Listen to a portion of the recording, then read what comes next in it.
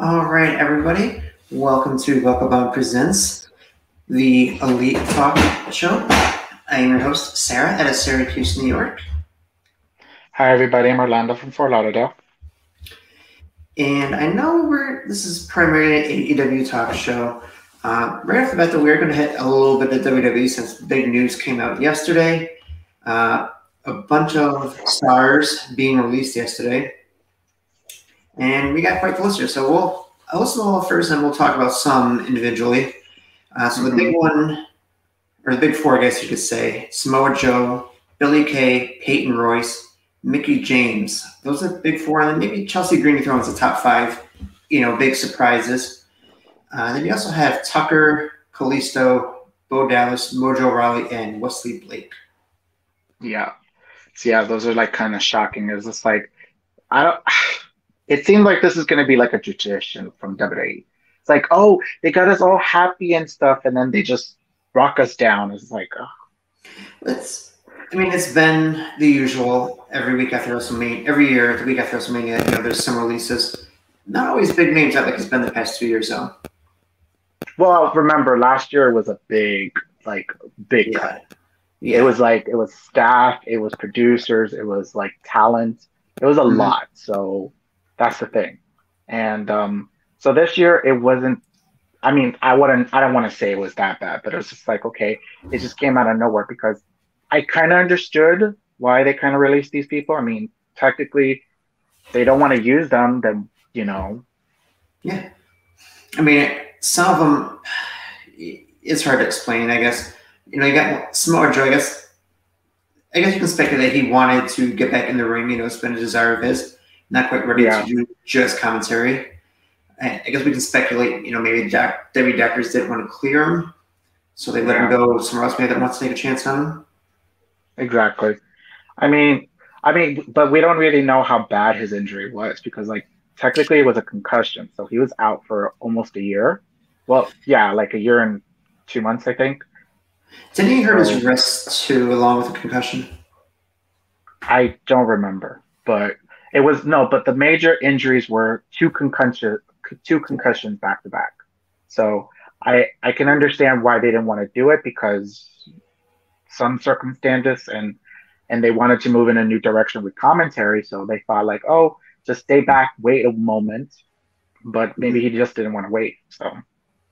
Yeah, I can see him going on, finishing his wrestling career somewhere else, maybe Impact or Ring of Honor, and then when he's done wrestling, maybe return to WWE for commentary. He's definitely a great commentary. I mean, if AEW is smart, they could sign him there. I mean, that would be a big get, but I can see him. It's going to be huge. Yeah, exactly. Like Impact, that will probably be beneficial for him because he has history there, and it seems like they always bring back talent that was there. Like they brought back a lot of talent. They used to like actually start up like TNA Impact. So the Iconics, Billy Kay, Peyton Royce. To me, I see Peyton Royce kind of going to AEW, because her husband works there. I mean, to me that makes the most sense. Yeah. I agree with that. And I just read a report that Kevin Dunn didn't get Billy Kay. I'm just like, are you that closed-minded that you don't get it? It's just Yeah, sometimes it's just I don't get the minds that produces the show. Like they say they don't get it, but if the crowd is enjoying it, why don't like you capitalize it? yeah, It's just like I think like it because it brings back to the CM Punk's pipe bomb podcast interview that he did is or like yeah his pipe bomb actually I'm sorry that he said in like in 2011 that he said like oh you're a billionaire but you're not a multi-billionaire like it's saying like you just want to just get 1 billion but you could have made more than just 1 billion you know right. so I don't get it but Billy Kay I I don't know where to see her. I mean, I don't know if she'll go back home to Australia, just be back with family. I don't know if she wants to continue on here in the States because, like, I don't know. Yeah, who knows? I mean, I see them. I see the two of them kind of sticking together. Billy Kay's going to stay in the states, so I think Yeah. it's either Impact or AEW. No, Impact more because they have the women's tag belts. They could be the first women in history to be women's WWE tag team champions and then Impact knockouts champion, tag team champion. So that's Yeah, we'll, something right there. we'll see what happens there. Mickey Hmm. James, this one was kind of a surprise too, but we haven't really seen her on TV ever since. She sold that one really well against Asuka, and they stopped the match because they thought she was knocked out. Haven't seen her on There's, TV since that match. I think there's also a problem when it comes to women's uh, age as well. Like Okay. when it comes to a guy, they don't really care how old he is, you know. But when it comes to a woman at her age, then that's an issue, Mm-hmm. you know. So for Mickey, it would be a big get for AEW because she's a legend. She's very well known, and that will help their women's division there. Yes. I may see her in NWA with her husband when he's at, Yeah. or maybe she'll just be retired. Maybe she's gonna retire soon. I don't know. I mean, she's got her own podcast. She's got a couple other things going for her, so we'll see. She has her music. Yeah. I mean, her music is doing well. You know, she's doing country music, so that's selling. So Yeah, her and two other women. They do the Grown Ass Women podcast, which is pretty entertaining. yeah. Hmm. Tucker, now he's posted some good teasers up on Twitter if you haven't seen. Ooh, he's waiting to get that podcast money to spill the tea. It looks like he's got some tea to spill. Ooh, I, I want to hear what he wants to say. I think what happened was maybe he has some backstage note about like why they split them up Yeah. because like that's unfortunate. Like were brought up together, but one of you is the more successful than the other. He kind of got the Marty Jannetty because like it's like Otis is kind of the Shawn Michaels, which is unfortunate, but Mm-hmm. Then we got Kalisto and Bo Dallas. which Kalisto is maybe goes unfortunate back. that Kalisto got cleared, and then he was like featured every now and then. Like they should have used him at least. Like I don't Yeah, know. I can see him going back to AAA or some Mexican promotion, I think. No, put him in Ring of Honor. I think he would work well in Ring of Honor. You know, like Tucker also in Ring of Honor, maybe as well, or maybe Impact too. Like you know. Bo Dallas, I heard, was kind of preparing for life after wrestling, so I don't know if he's actually just going to retire or what he's doing. No, I mean, like, if the money is right, he'll probably come back, maybe. I don't know. Like, I mean, there's rumors that he's kind of dating Liv Morgan now. So they have Mhm. like real estate together. So that's the thing that they're doing right now, which is real estate. So I don't know. Maybe he's burnt out. I don't know. I mean, maybe he just needs a few years away from the business and then maybe he'll come back. I don't know. Maybe just take a couple, indie dates here and there and just to kind of stay in ring shape, and we'll see. Yeah. And like, like do a little appearances here and there too. Mhm. Mojo Rawley and Wesley Blake. I don't see them as anything as indie guys. Well, Mojo, I think he will be more of a personality. He has the energy as a personality than like a wrestler. I mean, if he wants to continue, I could see him maybe an Impact, you Mm-hmm. know, maybe MLW. They, they have a good social media kind of following, you know. Yeah.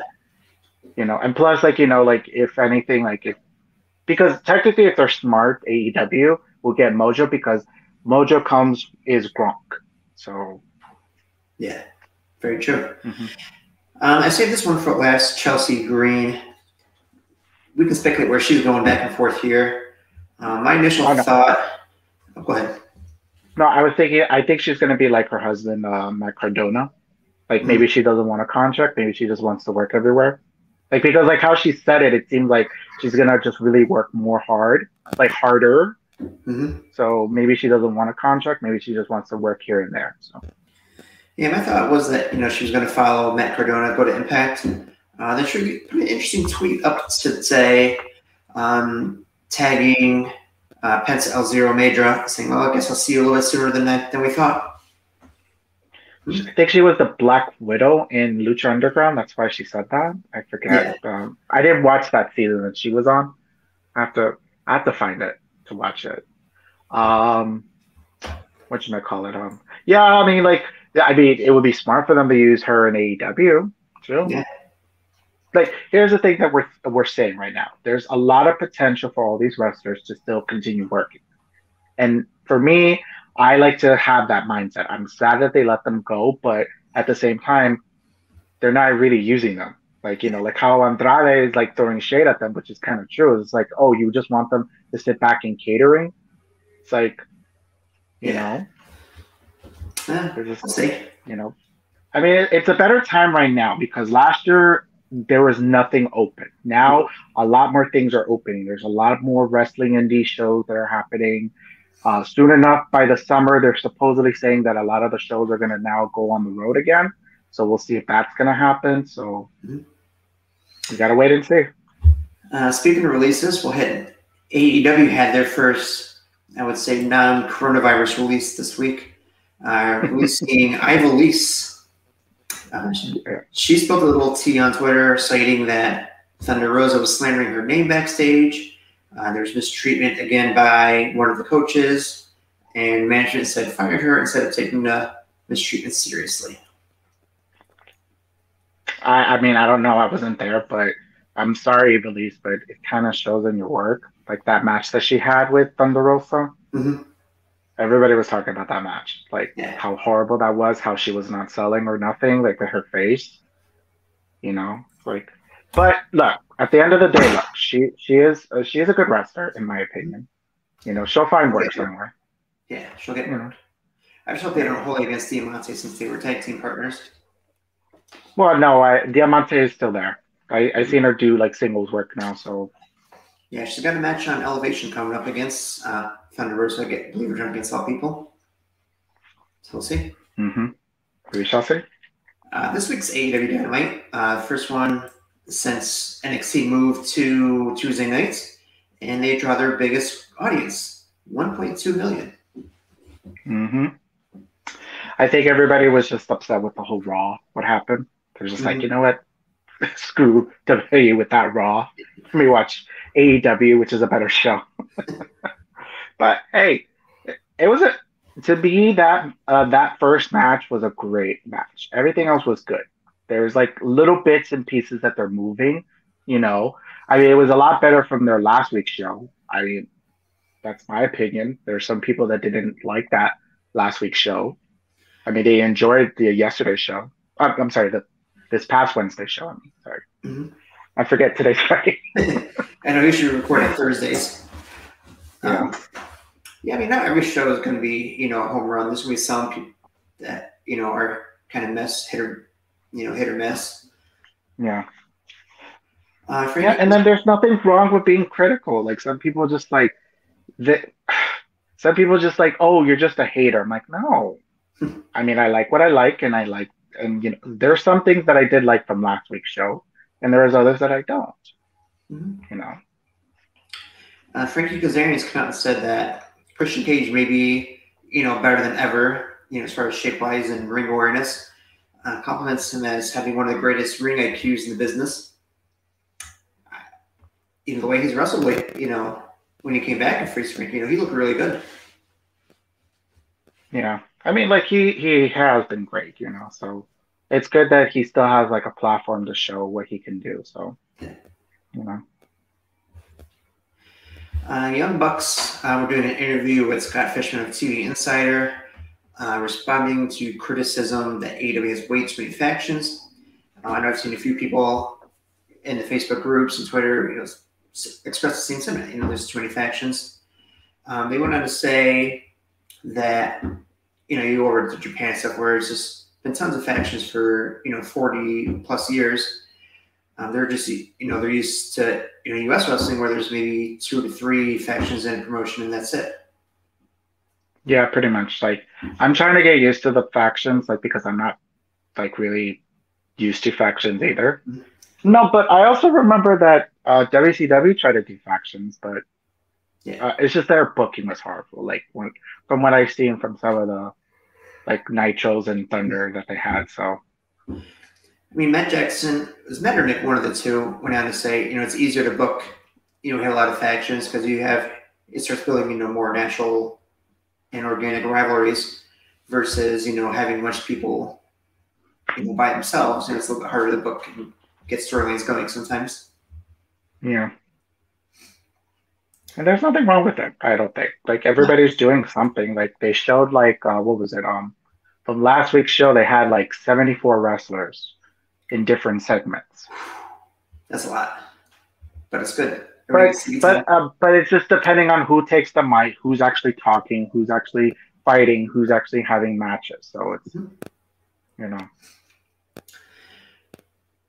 So we got one injury and one return. Chris Statlander made her in-ring return this week, and even though it was a quick squash match, she looked pretty good. Yeah, they're trying to get her like back into the wing of things, because she's been away for 7-8 months. So, and now she's in a faction, like how we were saying before, But you know what? If they're gonna do a lot of factions, they need to add now women to factions now. Because like they have a lot of women that are really not really doing much, and they could use like some factions themselves as well. So, but I'm happy that she's back. It'll be like, they're building their women's division. Like last Wednesday's show, they had like 5 different segments with women, which is good. Yes. What do you think of Statlander's new face paint? I like her as a brunette. I like the green. I do. I don't know if it was because of the blonde that took me off when she was like with the blue and stuff, but I like the green with the brunette hair. It fits her better. To me, it kind of screams. Not that it's a bad thing, but it kind of screams, David Bowie-esque to me. Yeah, it seems like she got both. Like she's like has that type of influence, like very David Bowie-esque. With the one eye kind of like paint, and she has like a contact lens too, like David Bowie, because that's his actual eyes, because I think he has one brown, one blue, I forget, but I think she was doing like that kind of like sense too. So, and then of course we have one injury to report. Dex Harwood of FTR is dealing with a little elbow injury. Seth has missed about 6 weeks, so nothing too bad. He can still be on TV and have a presence. And when is Blood and Guts again? I think I saw May. Okay, so if it's in the middle to end of May, then he should be good. So he'll probably doing like backstage stuff and maybe like little brawls, but not too bad. So yeah, so I can pull it up real quick. Yeah. Go ahead. One other thing. Rumor, it's starting online. Speculation saying AEW could be looking to start their own streaming service pretty soon. They said they're filming a whole bunch of new content. They're saying AEW. Yeah, they're filming a bunch of extra content. So there's speculation that they're getting ready to either start their own streaming service or hope to get picked up by one of the bigger streaming services. I think HBO Max. HBO Max. I'm telling you, that's a great deal for them, and that will help HBO Max too. So Tony Khan's got the insider with Warner Media, so exactly. So that would work. That would fit well. So what? Because to me, look, HBO Max, they have great content there, And if they're smart, they could even do pay-per-views because they do sometimes do boxing pay-per-views there as well. So shout out to Flamingo who gave us a what's up. What's up with Hey you, there, give Flamingo? us a like. Don't forget to hit that subscribe button. Yes, on our YouTube channel, please. So Blood and Guts is scheduled to take place on May 5th. Oh. I know Dax is, I think he's been dealing with the injury for a week or two already. So that may have already factored in with the 6 weeks. So that could be a return date. Or Yeah, okay. Maybe he just won't have a big impact in the Blood and Guts match. Probably, yeah. And plus, like last in, first out kind of thing. Yeah, and plus they do every other week, so they don't really tape every week. So Sure. Mm-hmm. Paul White was doing an interview as well, and they asked him about doing the Captain Insano character from Waterboy. He said he'd be all in for that if he got to wrestle. Tony Khan is looking into buying the copyright for it, or already has. Is that a Warner Brothers property? I'm trying to think. I don't think that's a Warner Brothers property. I'm not sure. I know this Happy Madison exists when Adam Sandler's movies. No, yeah, exactly. I know that Happy, yeah, but But I mean, like, if he could buy the rights, then that would be good for Mm-hmm. Do we get Adam Sandler in Paul White's corner though? Yeah. I'm just waiting for a lot of matches for Big Show to have, like him versus Lance Archer. That's Murder Hawk Lance. Who else? Maybe Marco Stunt. No, I don't want to see that match. I'm sorry. Like I do for the fact that Marco Stunt said Big Show was his hero growing up, so give him the match. Oh, Luchasaurus! I'd like to see him versus Luchasaurus. That would be good. Or Wardlow. Yeah, there you go. Wardlow too. Or maybe do like a Jack Swagger. What's his real name? Jake Hager. Sorry.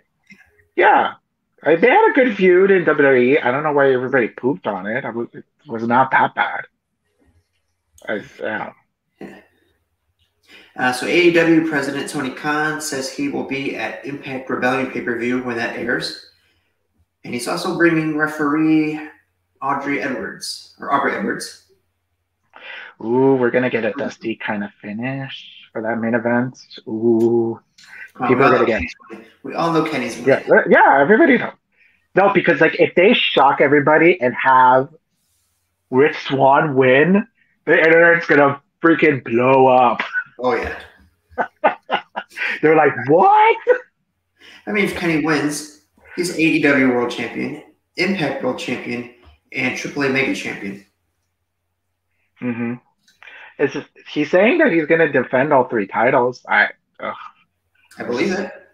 Yes. I'm knocking on wood. I'm giving him a blessing that he doesn't get injured because this will be a good storyline. And it will mean something whoever beats him for those titles. So wasn't it Jushin Liger used to go around, collecting all the belts as well? Yeah, because that's what everybody keeps on saying. They even said that in the press conference last night. I saw it. They posted it up on YouTube if anybody wants to see. So they were thinking about that. It's just like, and of course this smug self, was like, it's my destiny because I'm one of the greatest and stuff. I'm like, okay. Last bit of news. There's an article up, the status of AEW's current plan to leave Daly's place this summer. AEW is starting to schedule shows outside of Daly's place starting mid to late August. They haven't said that it's definite, but they want to get stuff in place just in case they're able to get out. Rumor has it they're going to try to hold All Out in Chicago as well. Which that's very smart.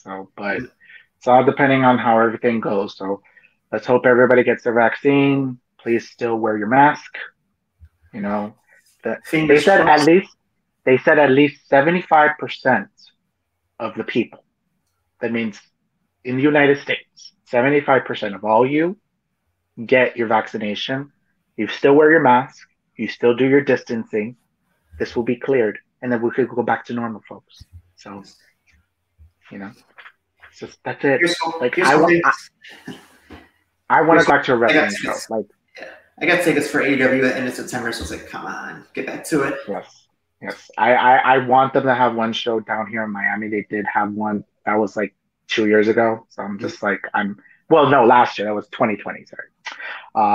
But I want to see it again, so I enjoyed that that 4-way tag team match. That was my best. Like, I was plotting for that. I was just like, I want to see it again. I want to go back. All right, so that'll do it for the Elite Talk this week. Don't forget to check us out on Twitter at BuckleBomb where we are growing every day. Check us on all your podcasts, Apple, Spotify, whichever. Yes. Hopefully we get more content, more stuff out, so that way we keep growing. Because the landscape, I have a feeling, 2021, summer 2021, is going to be the boom of wrestling. Mm-hmm. I'm just praying to the wrestling gods, be like, yes, give us that wrestling boom. And we got 2 interviews scheduled for our interview show, The Lockup. Next week, we're going to be interviewing Johnny Patches of New York Championship Wrestling. So we'll have to hear what he has to say about running a wrestling organization in the pandemic era. We've heard wrestlers, how they're doing it. I don't get to hear one from the owner's side. And then, of course, the last week of April, we got Alex Rosia joining us. Oh, we should ask her about Eva Lee. Does she have any run-ins with her? Ooh. We'll see if she spills the tea. Exactly, right? You have to tune in to find out. Where can they find you, Orlando? You can find me at Twitter at Orly1985. That's ORLLIE1985. Go ahead and give me a follow. I have to start tweeting some more. I haven't really tweeted a lot. So. Yeah, I haven't done much on my personal account. I've been focusing on BuckleBombs. I know me and Dana are working on the BuckleBomb, so we'll see what happens. Yes. Have a good day, everyone. Bye.